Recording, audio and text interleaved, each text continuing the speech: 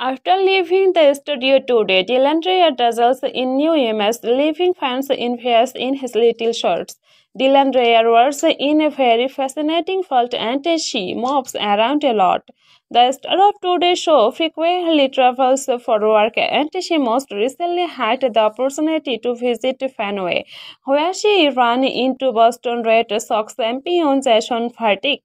Dylan posted a happy picture of herself on the trucks looking stylish in athletic shorts and a white t-shirt with vibrant trainers.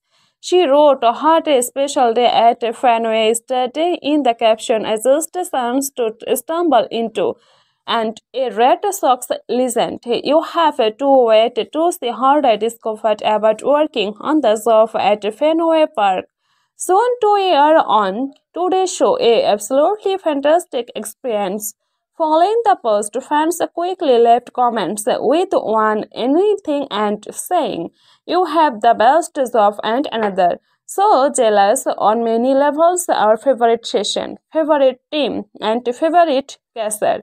A third person said, "Dylan, you look amazing." Dylan has had quite the roller coaster of a few months. She has experienced a lot, yet she has remained upbeat and smiling throughout.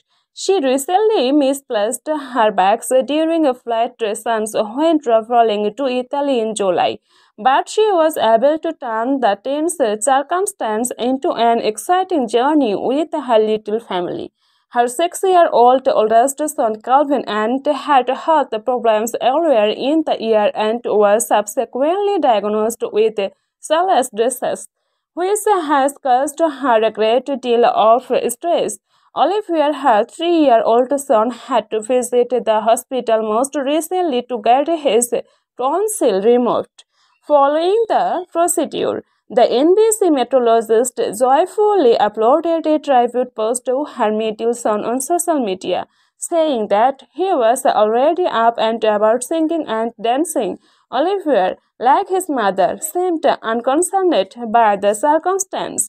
Along with her 3 sons, Dylan, Fisher, and her husband Brian reside in Manhattan.